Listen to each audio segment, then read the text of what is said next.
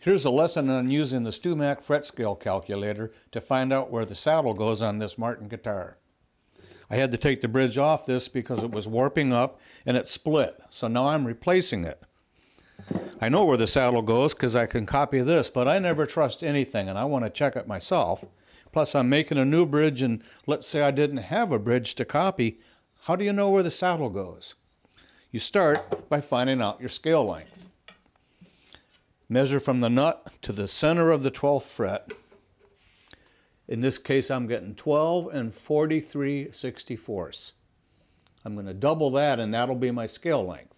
I want to convert the 43/64 to a decimal. On the back of my action gauge, I've got this little chart of equivalents, and it's 43/64 equals 0.6719. I'll round that off to 0.67. From the nut to the 12th, I get 12.67, and I times that by 2. That's 25.34, and that's the scale length, and that's the number that I'm going to enter into the computer. Okay, I'm at the StewMac homepage, and I'm going to Free Information. Then down here, Calculators. How do I calculate a fret scale? Number of frets. Not that I care because I'm not making a fretboard right now. The scale length is 25.34. We figured that out. It's an acoustic guitar. And calculate. Bingo. At the 12th fret I see 12.670. That's what I read.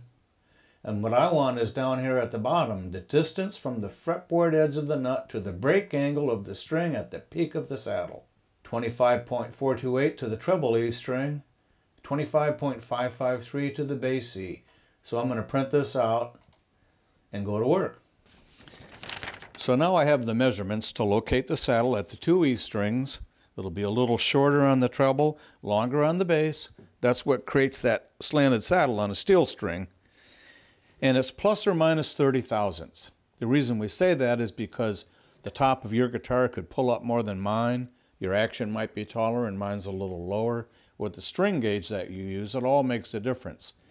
If you fall in the center, you're bound to be in tune, and as you gain experience, make more bridges and more saddles, you may decide to go forward a little bit or back a little bit, but you'll have a reason for doing that. I don't have a ruler that's long enough to measure 25 and whatever number of inches, but I do have a 24-inch straight edge. So here's an idea. Take a couple of magnets and a 6-inch ruler and stick that to your straight edge, then you can measure out off the end. I thought you might like this one. It's my Stone Age calculator.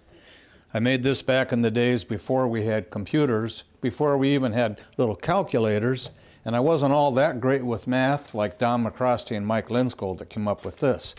I made a tailpiece that would clamp to a guitar if I was building a guitar or putting a bridge on it, and it held the strings. It's padded with a piece of felt, and it's got a little block of wood epoxied here so it won't fly off. And I'm just clamped to the end block with a padded caul here, and I drilled holes at an angle to come down and up over the saddle. This way I can play a note and move the bridge and the saddle around, backwards or forwards, until it plays in tune. As luck would have it today, this bridge was mounted in the right spot, and it agrees with what I found out on the fret scale calculator.